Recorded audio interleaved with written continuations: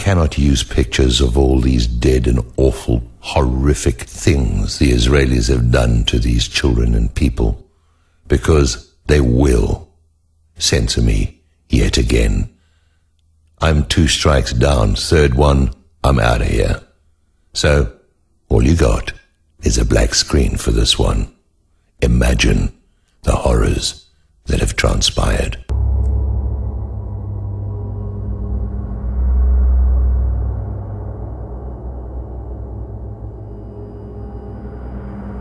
Exactly what kind of crime could Israel do that would be horrendous enough to shake the US of its unconditional support?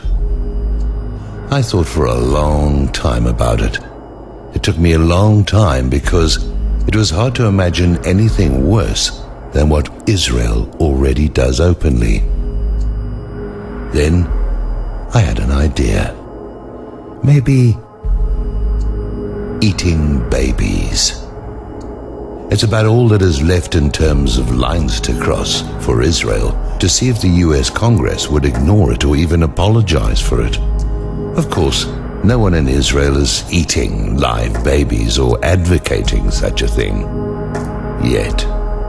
But that's the kind of extreme thing one would have to come up with in order to surpass all the real crimes Israel has done and are still doing.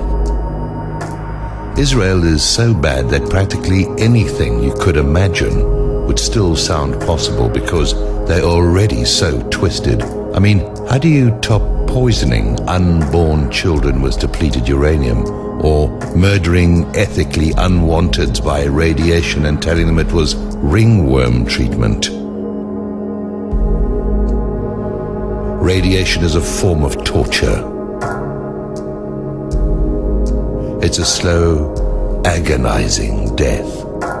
Israel turns newborn babies into freak shows, and they also have no problem putting a bomb or a bullet through non-poisoned babies. One could argue that killing them with radiation poisoning might actually be worse and more painful to a baby and the family than to kill and eat them. It is at least possible, after all, that an animal could kill a baby and eat it. But only a human could purposefully cause birth defects from radioactive poison which ultimately kills a baby for nothing.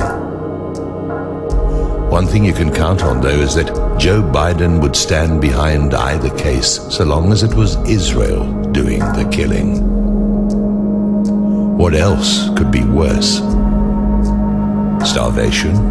Not a problem. That's the whole point of Israel's blockade. The murder of infants? Not a problem. In fact, they'll delay an ambulance passing in order to kill the mother or the child on purpose. Torture? All the time. Organ harvesting? Check. Children's prison with sexual abuse? Check.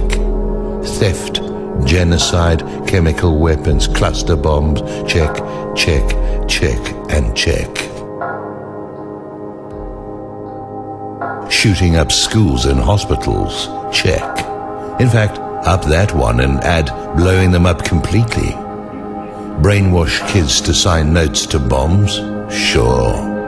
Murder humanitarian aid workers? Not only will they do that, they'll blame the victims and claim defense. You see, in Israel's twisted world, bringing food to starving people is terrorism. And yet murdering people trapped on a boat, kidnapping the rest of them, confiscating their cameras and holding them in jail, forcing them to sign papers saying they can't sue, and beating the crap out of several more after they've been handcuffed is defense. They say it with a straight face after being caught faking both audio and photos of the event and even falsely trying to link them to Al-Qaeda. After all that, they tried to act like they did nothing wrong and had no guilt or worry about what they were doing. Of course, Israel has been caught before faking Al-Qaeda attacks. They also got caught blowing up one of their own buses and blaming it on Hamas. They hijacked their own airliners and blamed their political enemies, bombed a US ship and tried to blame it on Egypt, and bombed Western targets in Egypt and tried to blame it on Egyptians. Israel is always attacking. Yet Israel always plays the victim. So, exactly what kind of exaggeration could you say about Israel that could compare to the things they already have done? You can't even make things up any worse than what they really do. Israel is hell on earth. What's next? Preemptive rape?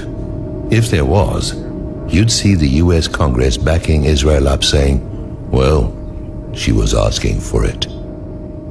It's sad that you cannot show pictures without YouTube censoring us, and sad that you have to use the internet to spread the word because the MSM won't touch it.